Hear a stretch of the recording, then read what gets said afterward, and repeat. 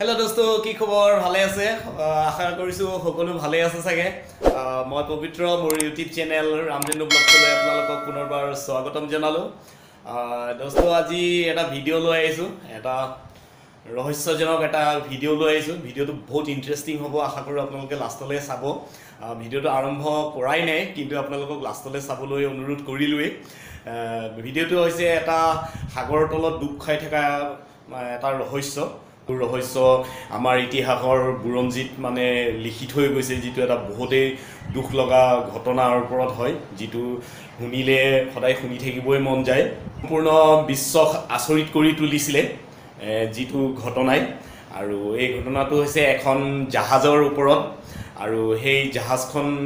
মানে কোৱা হৈছিল যে পৃথিৱীৰ ভিতৰত সকলোতকৈ ডাঙৰ জাহাজ আৰু কেতিয়াও ডুবিব নোৱাৰা জাহাজ আছিলে আৰু সেই জাহাজখনে হৈছে টাইটানিক আৰু আজি মই আপোনালোকক এই টাইটানিক জাহাজখনৰ বিষয়ে অলপ ক'বলৈ গৈ আছো কাৰণ টাইটানিক জাহাজখনৰ বিষয়ে বিভিন্ন ধৰণে বহুত কথা কৈ গৈছে আৰু বহুত ভিডিও আছে সিনেমা আছে গান আছে যিমানবিলাক চাওঁ তথাপিও এই টাইটানিক জাহাজখনৰ বিষয়ে জানিবলৈ মন গৈ থাকে আৰু বহুত কিবা কিবি আছে সেয়ে মইও আজি আপোনালোকক মাজত এই টাইটানিক জাহাজখনৰ বিষয়ে অলপ থুলমূলকৈ লৈ আহিছো আশা কৰো আপোনালোকে ভাল পাব টাইটানিক জাহাজখন কেতিয়া বনিছিলে কিমান চনত বনিছিলে কোনে বনাইছিলে কিমান ডাঙৰ কি আছিলে টাইটানিক জাহাজখন সম্পূৰ্ণ মই এই ভিডিওটোৰ মাধ্যমেৰে আপোনালোকৰ মাজলৈ লৈ আহিছো আশা কৰো আপোনালোকে ভাল পাব আৰু এই টাইটানিক জাহাজৰ যাত্ৰাত মোৰ লগত আপোনালোকেও সম্পূৰ্ণ ভিডিওটো চাব তেনেহলে আহক এই টাইটানিক জাহাজখননো কি হয় তাকে আমি আৰম্ভ কৰো दोस्तों प्रथमते हल এই টাইটানিক জাহাজখনৰ আৰম্ভ হৈছিল 1900 শতিকাৰ প্ৰথম ভাগতে হৈছিল আৰু যি সময়ত টাইটানিক জাহাজখন বনিছিল সেই সময়ত কিছুমান জাৰ্মান আৰু ব্ৰিটেনৰ মাজত বহুত হুলস্থুল হৈ আছিল বহুত ডাঙৰ দামী আৰু জাহাজ বনোৱালৈ হুলস্থুল হৈ আছিল সেয়ে মানে সেই সময়ত ব্ৰিটিছ চৰকাৰে তেতিয়া এটা চিন্তা কৰিছিল আৰু ডিসিশন কৰিছিল যে আমি এখন বিৰাটে ডাঙৰ আৰু বিশাল জাহাজ বনাম যিটোৰ সৌন্দৰ্য বিলাসিতা আৰু এটা ডাঙৰ অট্টালিকাতকেও যেন এখন ভাল ডাঙৰ জাহাজ বনাব পাৰো সেই বুলি ভাবিয়ে তেওঁলোকে হোৱাইট ষ্টাৰ লাইন কোম্পানী এটা বহুত টকাৰ লোন দিছিলে তেওঁলোকে এই লোন পাই 1908 চনৰ 17 ছেপ্টেম্বৰত টাইটানিক জাহাজখন বনোৱাৰ নিৰ্দেশ পাইছিলে আৰু সেই নিৰ্দেশ পাই কৰি তেওঁলোকে 15000 ইঞ্জিনিয়াৰ আৰু লগতে কাৰিকৰ লৈ কৰি 3 বছৰৰ ভিতৰত এই টাইটানিক জাহাজখন সম্পূৰ্ণকে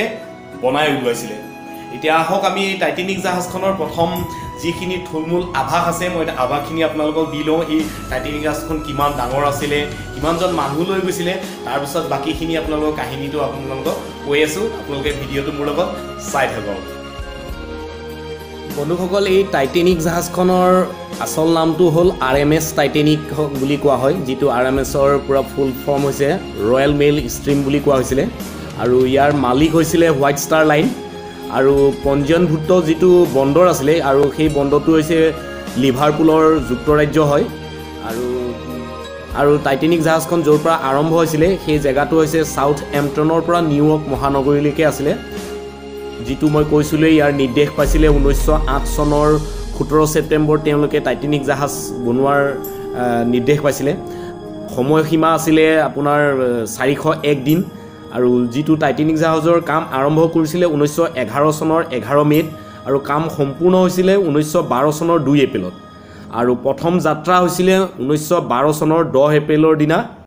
আৰু যেটো বিশেষ ঘটনা হৈছিল সেই ঘটনাটো হৈছিল 15 এপ্ৰিল 1912 চনত এই টাইটানিক জাহাজখনৰ ওজন আছিল দোস্ত আছিল 52.310 টন আৰু দৈৰ্ঘ্য আছিল 269 মিটাৰ প্ৰস্থ আছিল 28 মিটাৰ আৰু উচ্চতা আছিল 53.3 মিটাৰ যেটো নিম্ন ভাগৰ পৰা ওপৰৰ চিমনিটোলৈ আছিল তাত 4টা চিমনি আছিল এই চিমনিটো ওপৰলৈকে হিচাপ ধৰিছিল আৰু পানীৰ তলৰ অংশ আছিল জাহাজখন পানীৰ তলত 10.5 মিটাৰ পানীৰ তলত সোমাই আছিল আৰু তাত ফ্লোৰ যেটো জাহাজৰ ভিতৰত ডেক বুলি কয় ডেক আছিল 9টা যেটো এ পৰা জি লৈকে আছিল আৰু জাহাজখনৰ শক্তি আছিল 44000 অশ্ব ক্ষমতা যেটো 29টা বয়লাৰৰ যোগেদি চলিছিল আৰু প্ৰপেলাৰ আছিল 3টা প্ৰপেলাৰ আছিল তাৰে 2টা প্ৰপেলাৰ আছিল 3খন পাংখাযুক্তৰ আৰু এটা প্ৰপেলাৰ আছিল যেটো মুখ্য প্ৰপেলাৰ বুলি কোৱা হয় যেটো 4খন পাংখাযুক্তৰ আছিল আৰু এবাৰ আমি টাইটানিক জাহাজখনৰ স্পিড টাইটানিক জাহাজখনৰ স্পীড আছিলে একেবাৰে কম আছিলে 21 নট যেটো আমাৰ কিলোমিটাৰ হিচাপ কৰিলে আমি ঘণ্টাত 39 কিলোমিটাৰ হ'ব তাৰ সৰ্বাধিক যেটো স্পীড আছিলে এটো 24 নট বুলি কয় যেটো জাহাজৰ ক্ষেত্ৰত নট বুলি কোৱা হয় আৰু কিলোমিটাৰ হলে 46 কিলোমিটাৰ পাৰ ঘণ্টাত আছিলে আৰু যেটো বহন ক্ষমতা আছিলে যেটো যাত্ৰী আছিলে তা 2435 জন আৰু তাত নাবিক আছিলে যেটো নাওৰ কাম কৰা মানুহ সানু এইবিলাক সকলোখিনি মিলাই কৰি আছিলে তাত 892 জন লাইফ বোৰ্ড আছিলে 20 খন যত 1178 জন মানুহৰ বাবেহে তাত এই লাইফ বোৰ্ডখিনি তাত মজুদ আছিলে মানে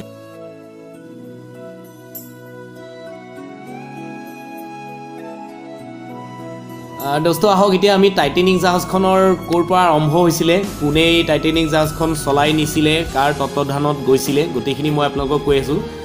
যিখন টাইটানিক জাহাজ আছিলে এইখন হৈছিলে RMS টাইটানিক মই কৈছিলো এইখন হৈছিলে ব্ৰিটিছ মানৱৰ যেটো এখন বনোৱা বিশাল জাহাজ আছিলে যেটো ইংলেণ্ডৰ সাউথ এম্পটনৰ পৰা আৰম্ভ কৰিছিলে আমেৰিকাৰ নিউয়ৰ্ক চহৰলৈ আছিলে আৰু এই জাহাজখনৰ যিজন এডৱাৰ্ড স্মিথ তত্ত্বাৱধানত টাইটানিক জাহাজখন প্ৰথমবাৰৰ বাবে যাত্ৰা আৰম্ভ কৰিছিলে আৰু এই জাহাজখনত যেতিয়া আৰম্ভ হৈছিলে তাত বিভিন্ন ধৰণৰ মানুহ আছিলে তাৰে কিছুমান মানুহ আছিলে গ্ৰেট ব্ৰিটেইন আছিলে আয়াৰলেণ্ডৰ আছিলে স্ক্যান্ডিনেভাৰ প্ৰবাসী আছিলে আৰু কিছুমান এনেকুৱা লোক আছিলে সেই সময়ত যিসকল লোকে আমেৰিকাত নতুনকৈ মানে জীৱন বিচাৰি যোৱা ইউৰোপৰ কিছুমান ব্যক্তিও মানে তাত সংগী হৈছিলে এই জাহাজখনৰ সেই সময়ৰ এইখন এখন ইমানে উন্নত মানদণ্ডৰ এখন বিলাসিতা ভৰাপূৰ্ণ মানে জাহাজ আছিলে তাত সকলো ধৰণৰ বস্তুৱে মজুদ আছিলে যেনে জিম আধুনিক যুগৰ আছিলে ডাইনিং হল আছিলে ৰেষ্টুৰেণ্ট আছিলে লাইব্ৰেৰী আছিলে আৰু নতুন প্ৰযুক্তিৰ এটা টেলিগ্ৰাফৰ ব্যৱস্থাও সুবিধা আছিলে তাত দোস্ত এই টাইটানিক জাহাজখন 1912 চনৰ 10 এপ্ৰিল তাৰিখে সাউথ এম্পটন চহৰৰ পৰা এৰিছিলে তাৰ পিছত তেওঁলোকে গতি কৰি ফ্ৰান্সৰ চেৰবাগ আৰু আয়াৰলেণ্ডৰ কুইনষ্টাইনৰ হৈ 1912 চনৰ 14 এপ্ৰিল তাৰিখে যাত্ৰা আৰম্ভ কৰাৰ 4 দিন পাছত মোটামুটি 375 মাইল যেটো 600 কিলোমিটাৰ হয় 600 কিলোমিটাৰ অতিক্ৰম কৰি যেটো নিউ ফাউণ্ডলেণ্ডৰ দক্ষিণ ফালে এটুকুৰা আইচবাৰ্গত ৰাতি 11:40 বজাত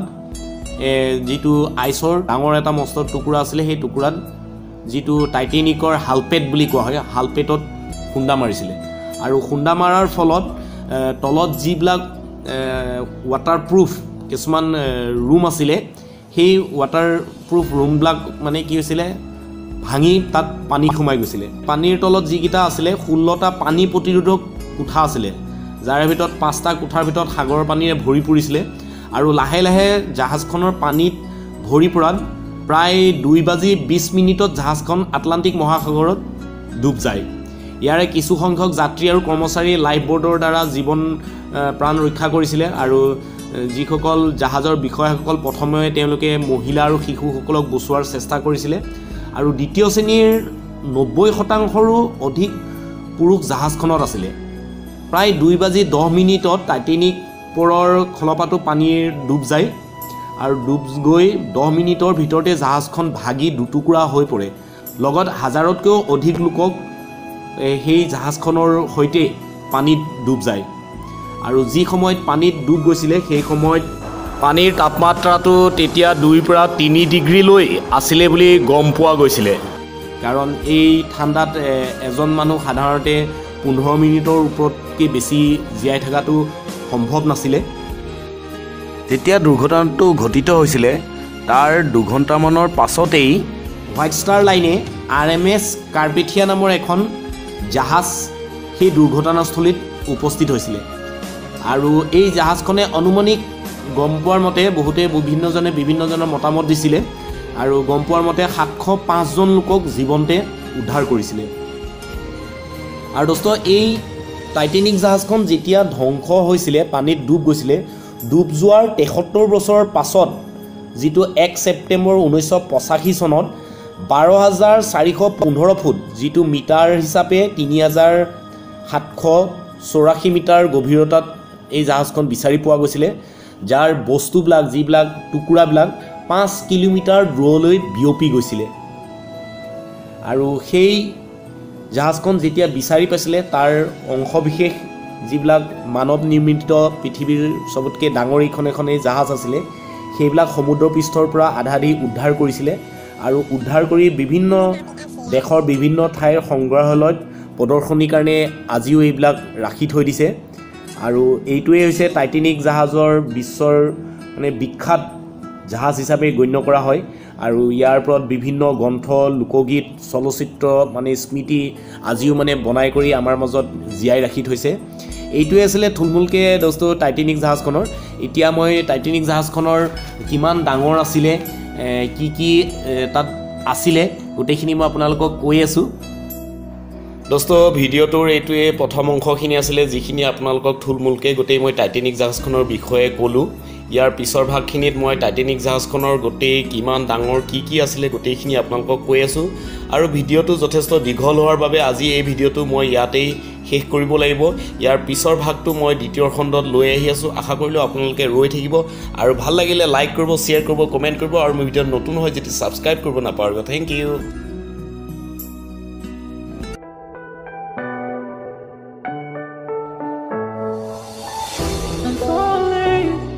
Tell me why I'm falling. Oh, let's go.